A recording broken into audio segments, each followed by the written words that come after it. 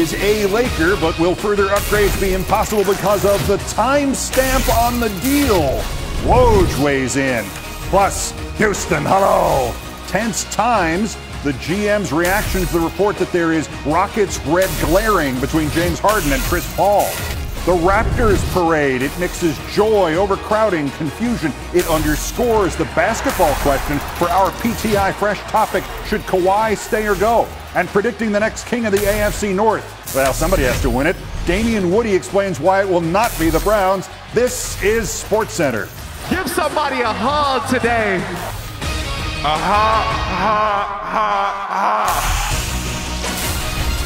Final laugh. Keith and Kevin with you. We ran some numbers this afternoon, and get this, KO. 4% of Canada attended the Raptors parade.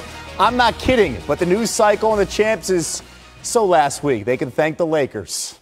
4-4-4. Kevin, it's just starting. The Lakers have now gone 48 hours without a franchise reshaping trade, but clearly at this hour they're working to do that while the Rockets aren't working at all. They're just feuding. Yeah, so if you're coming up from a cryogenics-free trial, the Lakers traded for Anthony Davis. Now what? Another max player via free agency, Kawhi Leonard, Kyrie Irving, Kemba Walker, somebody actually named Max? A lot of that depends on LA's precise cap space. If the AD deal becomes official on July 6th, as has been reported, and not later, the Lakers will likely have $23.7 million under the cap, not exactly enough to sign a max player. Maxi Kleber, maybe. And beyond the questions about the Lakers roster construction, there's the psychological construction. How will LeBron and Davis fit? Davis could be LeBron's most individually gifted teammate ever. We've seen all-stars like Chris Bosh and Kevin Love adjust their game to LeBron before. And should the Lakers be considered title faves after this deal? Right now, Vegas says yes. 3-1 favorites after they were 25-1 in mid-May. Of course, they were betting favorites before the trade. Woj in a moment. First, Stephen A. I think that it's valid that the Lakers are favorites to win the title next year, because I think the supplementary parts that they need are going to be easier to acquire than it would have been to acquire a superstar. Now that you have the combination of a LeBron James with a Anthony Davis, it will be easier to lure those other pieces that you need. They were able to hold on to Kyle Kuzma. And I think that's a big, big deal here. When you talk about the Lakers and what they surrendered, I think the fact that those two things transpired firmly positions the Lakers as one of the final four teams in the entire NBA. However, as promised, Adrian Wojnarowski joins us now. Woj, LeBron returns. AD arrives, and the Ball family has been canceled. So big weekend in LA. But their chances of getting a free agent to go with the big two hindered by the postmark essentially on the AD deal? Yeah, they needed a July 30th completion of this deal with that number 4 pick in it to be able to have around $33 million in cap space, enough for a max deal. Right now, they're closer to $24 million. And there's no A-list star who's going to take that kind of discount, really even any of the B-list big stars. So right now it looks like they would probably want to break up that $24 million to bring in multiple players. And given how barren the rest of their roster is right now, they don't even have a starting 5. That's probably the better route for the Lakers to go. There's no way to correct. Was it a mistake relative to the Davis trade? Did they have to pull the trigger for fear he was going to go somewhere else? Well, what it had to do was the fact that that pick was in the draft, and they needed essentially, it would hold up other teams. If the Pelicans trade that pick, if the Pelicans use it, it would hold up those teams' cap space.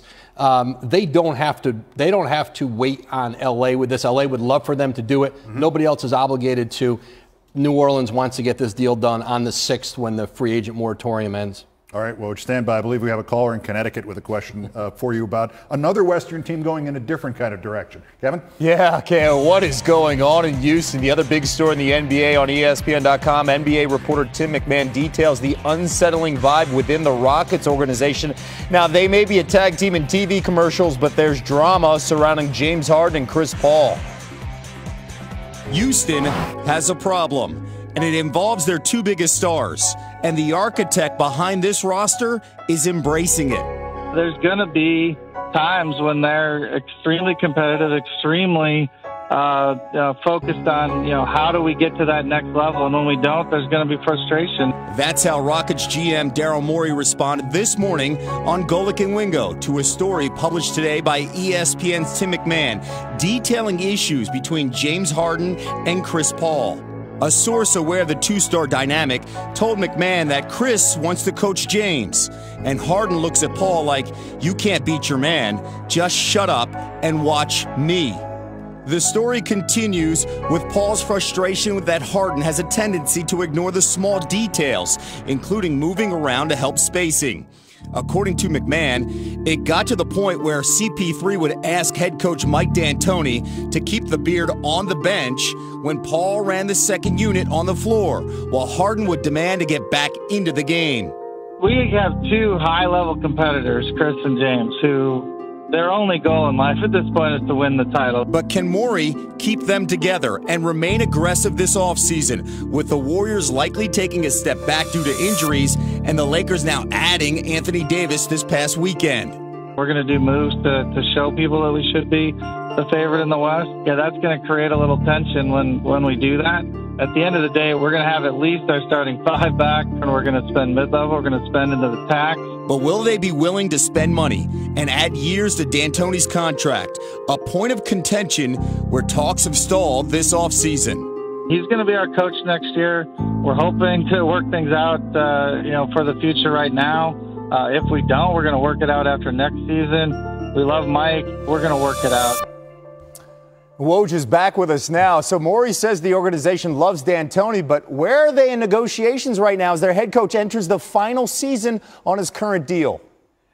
Kevin, they've been talking, and Daryl Morey and Rockets owner went to West Virginia, spent some time with him last week, and are trying to find a pathway here to add at least a year onto his contract so he's not going in to the final year of his deal, because that will help allow the Rockets to hire a coaching staff. They've got some significant openings on that staff, and you're usually limited in the pool of candidates you can get if they feel like they're going there on a for a one-year basis with a lame duck. All right, now tension between star teammates, it's not uncommon in this league, especially when you have strong personalities. What effect could the Harden-Paul relationship have on how the team handles the offseason, starting with CP3's future here? Kevin, CP3's owed so much money, 3 years, over $100 million left on his deal.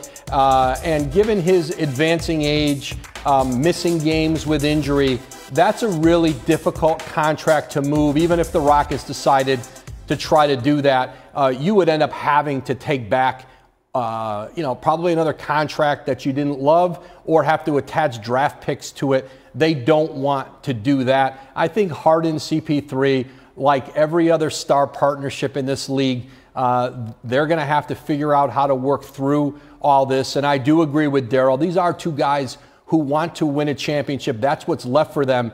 And this Rockets team, as the Golden State Warriors will look very different next year, there's no reason for them to believe that they can't compete to win the West and get to the finals next year. When you look at the starting five, though, and then you look at the luxury tax, how aggressive will this team be in the offseason? Well, they've insisted that if there's a chance to improve the roster, they will go into the tax. And that's been, not every owner in the league is willing to do that, but they've got to improve this team's bench. You've seen the teams who've won in this league, Toronto, the Golden State teams that won championships, as great as their starters were, they had deeper benches. That Milwaukee team, the way Denver is built moving forward, you're not doing this with just 2 or 3 players. And Houston recognizes that, and they've got to round out this roster. Now, despite all this, Houston's still ranking top 5 when you look at the 2020 odds to win a championship. Woj, thank you. Thanks, Kev. Still ahead on the big show, so you're... To the NBA Finals for Toronto. I feel like I just did something special for him. Kawhi Leonard dominating right now as he continues one of the great runs in NBA playoff history. When the mayor of Toronto urged each of the 2,930,000 residents of that city to attend the Raptors title parade today, he probably should have said, "I mean this metaphorically." At least 1.5 million answered the call. The parade start was delayed by hours. There were fears of overcrowding, even dangerous overcrowding, and other dangers as well. So enraptured that many of them staked out key parade viewing spots last night. Torontonians are still partying like the buzzer just sounded. They might as well be denying that there are hockey or baseball teams in their city. Our Michelle Steele reports from the Rapture. For the better part of one day in Toronto, dinosaurs once again ruled the earth. This is why we wanted to win a championship. This is unbelievable. Unbelievable. And we ain't even close to being done. The last few days been amazing. No sleep, a lot of celebrating, and we're going to keep going. When they were singing "Oh Canada" in Game 1, you could see the looks on the Warriors' faces that they knew they had their hands full. I mean, and that had a lot to do with they knew the whole country was behind the team. And yet, amid the national euphoria that has surrounded this first ever championship run, like a crack of lightning that threatens to pour rain on a literal parade, NBA free agency and Kawhi's decision awaits.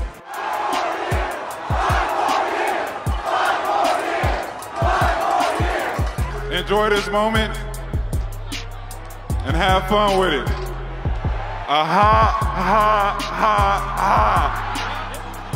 Kawhi didn't address his future, but in a few short weeks, these fans will know his answer for sure. Until then, they can show their gratitude now and hope he's in Raptors red next year, too. In Toronto, I'm Michelle Steele, ESPN. The celebration briefly turned into a nightmare, though, when, according to Toronto police, 2 people there were shot and those in the area began to flee. Neither injury was considered life-threatening. 2 suspects were quickly apprehended along with their weapons, and the Raptors and the dignitaries stayed in place on the podium to urge everyone to remain calm, which for the most part they appear to have done. The partying continued before and after. So does the Kumbaya. Guess who took out a full-page ad of congratulations in the Toronto Star newspaper today? Yes, the Golden State Warriors. Of course, please note, between Steph Curry and Kyle Lowry, whose face is facing the camera? And it's not Kawhi, because of course he might not have a Toronto shelf life. But should he? That's the question we put to Messrs. Kornheiser and Wilbon in today's fresh segment from PTI. Gentlemen. All right, Wilbon, what is your guess today? Will Kawhi Leonard stay in Toronto or will he leave? I think it was the same guess as in Friday.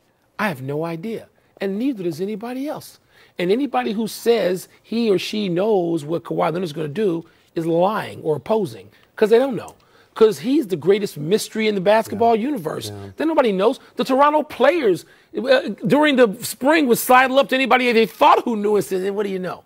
They don't know, right? Fred VanVleet, though, put this to me in perfect perspective when he said, I don't know, but we've done all we can. We've done all we can as teammates, Masai Ujiri as management, the owners. They have, I mean, he is beloved there now, Tony. They've done everything they can do. It's out of their hands. Yeah, so, I mean, my sense of this is that he is unlike most of the athletes we deal with. Most, not all, but most. We don't really have a sense of him. We have a real sense of LeBron James. Right. We have a real sense of James Harden. Right. A real sense, obviously, Anthony Davis wanted to get out. He wore a shirt that said, that's all, folks. So we don't have this with Kawhi Leonard. It could come down to something very, very small. It could be, does he not like being in cold weather, or does he like being in cold weather? Is he troubled by being in another country where the money has different colors? I mean, you have no idea. The guy played for Popovich for a million years. They didn't know. They don't know him. Popovich didn't know him. So the answer to the question is, we don't know. But let me ask you this. You and I have worked and lived in some place different than our hometowns, both of which we love. That's right. Isn't there something to be said for not going and putting that pressure on yourself? He can live in L.A., he can live in San Diego, that house can still be home. There's also something to be said for this. What he did for Toronto and for Canada, by extension, no one had ever done before. So if he wants to drop the mic. It's a drop the mic moment. No one will begrudge him. Yeah. No one. That's it. We're done. Back to you.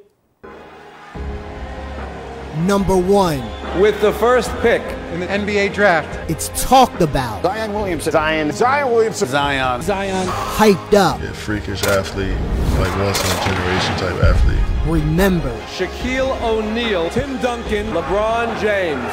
But after the prize at the top, it's the Zion Show. It's the Zion Show. are hidden gems that shine just as bright. With the 15th pick, Kawhi Leonard, Steve Nash, Giannis Antetokounmpo. And while they may not be number one, with the 13th pick, the 7th pick, Curry for 3. Bang! NBA history is written. With the 5th pick, Dwayne Wade. Vince Carter, you are amazing! And greatness. With the 3rd pick, here's Michael at the foul line. A shot on Elo. Good! The Bulls win! They win! Is just a lucky number away. 3 days until the 2019 NBA draft on ESPN. The top 3 picks are looking to be locks. ESPN.com's most recent mock draft has Zion going number 1 to the Pelicans, Ja Morant number 2 to Memphis, R.J. Barrett 3rd overall to the Knicks. Jay Billis has much more on the potential stars we'll hear after Zion. Jay? This much we know. Zion Williamson will be the number 1 overall pick in the 2019 NBA draft. The question then becomes, who goes second, R.J. Barrett or Ja Morant? Entering college, Barrett was ESPN's number 1 ranked recruit and the presumptive number 1 pick in this year's draft, while Morant's emergence from no-name high school recruit to NCAA tournament darling is almost the stuff of fiction. Morant, a former AAU teammate of Zion Williamson, has big-time game with small-town life experience. Morant is a dynamic athlete with legit triple-double potential at the next level. He's explosive in transition and has excellent passing instincts and a slick handle. Barrett hails from basketball hotbed Mississauga, Ontario, and is the godson of 2-time NBA MVP Steve Nash. Barrett's combination of size, agility, and body control are truly special. A 6'7" wing that can play the point and get to the rim and finish with ease. Morant is the first player to average 20 points and 10 assists per game since assists became an official stat in 1983-84. Now, Barrett shattered both the Duke and ACC records for scoring while being named a consensus first-team All-American. As different as both of these players' talents are, they both have the potential to be marquee players for a franchise looking to make a statement. Still to come on SportsCenter, T-minus 72 hours to D-Day, the draft. Overall in the Anthony Davis trade, the aftermath here over the weekend is what will the rest of the Lakers roster look like. They have ability to sign a max player, depends on their cap space, though. Key dates to keep in mind: if the Davis trade is finalized on July 6th, as reported, and Davis does not waive a $4 million trade bonus, they've got $23.7 million to spend. If the deal is finalized on July 30th, that figure would then balloon to $32.5 million for the Lakers in room. Dave McMenamin covers the team for ESPN and joins us now. Dave, what will play into the timing of when this trade will officially be done? Well, Kevin, the 2 dates that you just mentioned are important, the July 6th and the July 30th. But the 3rd date that's perhaps the most important is June 30th. That is the start when teams can talk to prospective free agents. And the Lakers are going to reach out to those guys that you see on that list. The Kyrie, Kawhi, Kemba, and Jimmy Butler, I believe, will be the focus of their max level talent type guys. And rather quickly, they'll figure out whether there's interest or not. And if there is, then you go back to New Orleans and you just talk about the date. And even if New Orleans says, you know what, we want to use that number 4 pick and we want the guy, our draft pick, to be able to be playing in Summer League, so he's needed to sign his deal, we can't wait that long. Then you go back to Anthony Davis's camp and you say, hey, we have a guy who's willing to take a financial sacrifice to come in here. Will your guy take the sacrifice to waive the trade kicker? And that's not unprecedented. Kyrie Irving, when he requested a trade out of Cleveland and got traded to Boston, he waived his trade kicker to allow the Celtics to have more flexibility to make that team better. I could certainly see a scenario where one of those top-tier guys said, you know what, I will take that sacrifice because I'm only signing a 2-year deal anyway, because the guys they're targeting are all less than 10 years in the league. They'll want to get out and get that new max deal. perhaps if they make that sacrifice, Anthony Davis will make the sacrifice as well. Keep this on the in mind on the other side. The Pelicans agreed to the trade on July 6th. They will have $21 million in cap space compared to just $16 million on July 30th. So in theory, they could demand more assets from the Lakers for agreeing to the later timetable. We'll see how this plays out, Dave. Thank you. KO? Because, Kevin, gamblers expected them to do something like the AD trade. The Lakers were already title favorites, but in case you're torn between them and the Warriors, or say the Clippers and the Kings, Vegas offering a very interesting prop bet. They're giving plus 175 odds for any team from California winning the 2020 title, meaning you would have to bet $175 to win 100 or $1.75 to win 1. You're like me. You know who's not happy about all this? The Celtics, or as they're known in Boston, the guys that don't go to the finals. Woj is back with us. No AD. Who knows about Kyrie? I assume they're down to plan B or plan C. What is it? How do they handle this? Well, Keith, Boston has a lot of options because they have so many draft picks going forward. They've got 3 in this draft. They have picks owed to them in the future, and they can use those to go out around the league right now and see what kind of players are available. You know, they need to see what Al Horford's going to do. He can opt out of his contract, become a free agent. That he could opt out and do an extension with Boston, or he could go somewhere else. But I think with the fact that they are really concerned and almost to the point of resignation that Kyrie Irving is going to leave them, it changes the dynamic. Terry Rozier is a restricted free agent. They can match any offer sheet and keep him. So Boston's got a lot of options. They have assets, but I'm told they have been really aggressive out in the marketplace. Again, 3 picks in Thursday's NBA draft. I'm told they don't want to have 3 rookies on the team. You could expect one way or another, at least 1, maybe 2 of those picks end up somewhere else. All right, well, that would be by trade, and that leads to another question. 3 days out, give us the name, give us a big name of somebody who might get dealt that maybe we're not expecting. Well, Mike Conley in Memphis. I mean, Memphis is going to draft Ja Morant at number 2. He's clearly their point guard of the future. They traded Marc Gasol at the trade deadline when they also discussed deals around the league for Mike Conley, and there's a tremendous market for him out there. There's some teams who think, do we want to get ahead of free agency, make a deal for Conley, not being sure whether D'Angelo Russell, for example, with the Nets, will he be a restricted free agent? Will he be unrestricted? So I think there's teams who want to get out in front on Mike Conley, and Memphis is going to have some decisions to make, and I think some pretty robust offers for a player who can really come in, fit in almost any situation, and help a team win. Adrian Wojnarowski, good to see you in person here in Fun City. You too, Thank you Keith. kindly. Thanks.